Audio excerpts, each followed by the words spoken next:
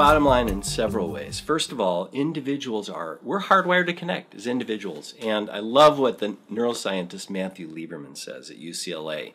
He describes connection as a superpower, that it makes us more productive, happier, and healthier. And that's true when all the people in the organization feel connected, they perform better.